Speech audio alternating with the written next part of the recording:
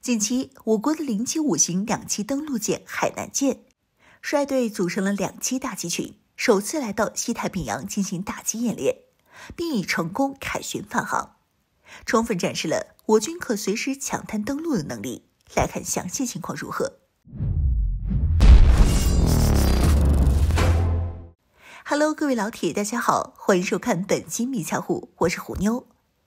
在上月底，我国海军官宣了052D驱逐舰银川舰单舰突入南太平洋，冲出岛链封锁线，实现了万里远航。而在本月初，我国海军又一次官宣了解放军军舰突入西太平洋，打破了第一岛链的消息。和上次的052D银川舰万里远航不同，这次的军舰无论是来头还是目的，都更加具有威慑力。这便是我国海军075两栖攻击舰海南舰、052D驱逐舰呼和浩特舰、054A 护卫舰柳州舰、901综合补给舰查干湖舰，共同组成了一支两栖远洋打击编队，进行了长达30天的任务部署。如今，这支远洋打击编队已经完成了战备部署任务，顺利返航回到祖国。和以往的派出一艘军舰出海执行任务不同，这次是一整支编队，并且还是我国的两栖打击群首次到西太平洋执行战备部署任务。075型两栖攻击舰是我国海军最大两栖战舰，可搭载30余架直升机、35辆两栖战车、3艘气垫登陆艇，可运送大量士兵和坦克，是一款专门为登陆战而打造的大型军舰，排水量高达4万吨，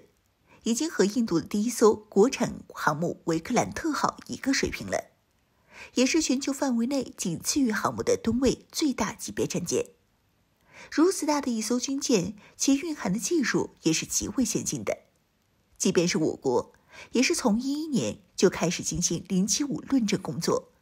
再到21年0751号舰海南舰服役，花费了足足10年的时间。而这款军舰服役至今也只下水了3艘，服役时间也是不足2年。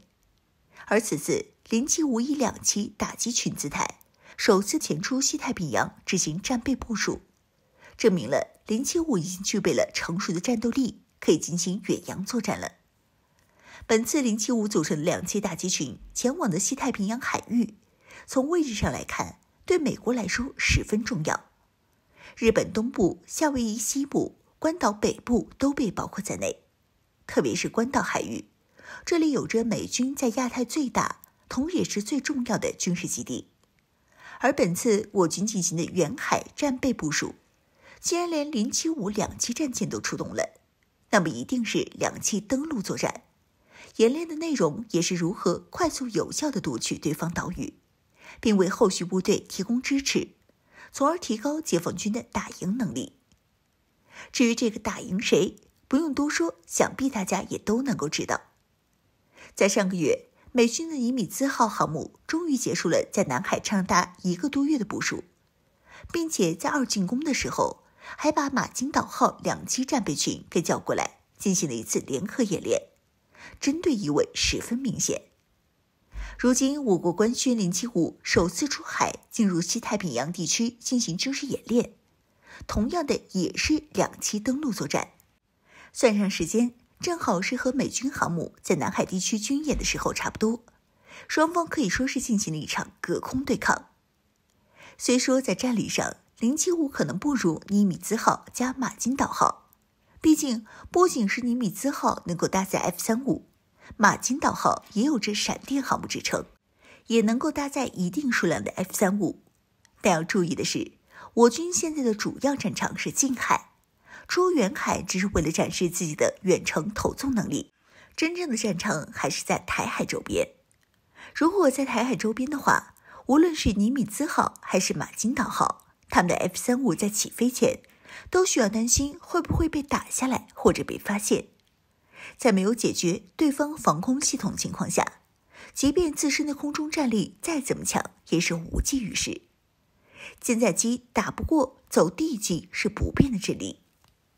相反，075采用舰载直升机加气垫登陆艇的方式，对战场环境需求很低，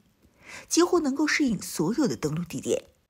并且本身也能作为两栖打击群进行四处机动，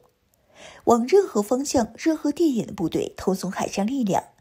作战模式本身就和美军闪电航母不同，并且在这次075海南舰组成的两栖打击群远洋训练途中，居然没有看到御用摄影师的报道，这可一点都不符合御用摄影师的性格。前几天才被爆出来，日本自卫队在吉布提因为偷拍解放军被当场逮捕，日本政府求情了多次才把人放了。莫非这是觉得丢人，对这次的075首次出海战备部署就不拍摄了，免得到时候又被抓了，求着喊放人。当然也有一种可能，就是御用摄影师的能力不足，没办法去以这么远的地方给解放军去拍照。075海南舰本次远航已经超出了第一岛链的范围，以日本海上自卫队的实力来看，很难做到奔赴这么远的距离专门给解放军去拍照，因此也就没有报道。或许说这是在看到解放军的强大实力后，为了不长他人士气才选择了不报道。毕竟这次的事件就连美国都没怎么报道，显然是不想让别人知道美军能做到的，解放军同样能够做到。